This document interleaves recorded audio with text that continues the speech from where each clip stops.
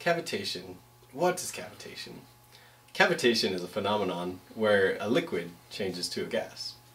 The first analysis of a problem in cavitation and bubble dynamics was made by Rayleigh in 1917, who solved the problem of the collapse of an empty cavity in a large mass of liquid. Now we will show you what is cavitation.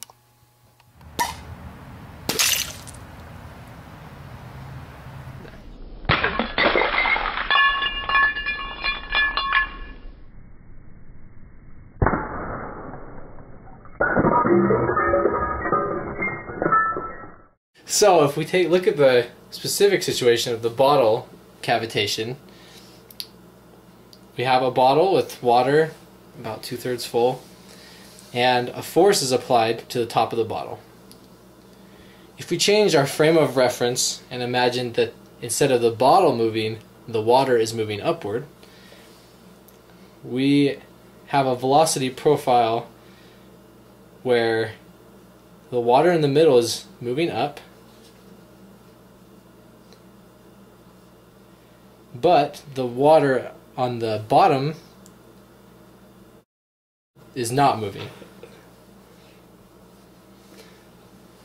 Then this creates a large pressure gradient and bubbles are formed.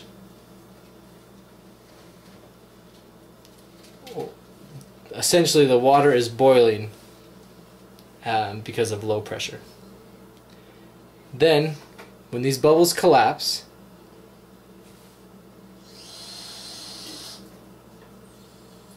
the bottle breaks. Boom.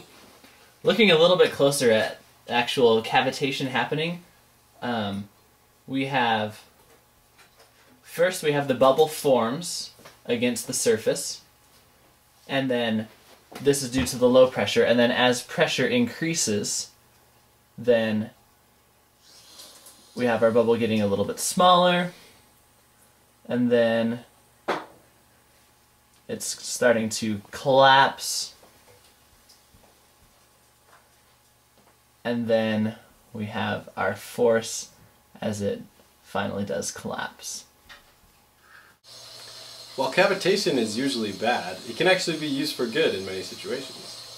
Number one, cavitated corn slurry actually produces more ethanol than uncavitated corn slurry.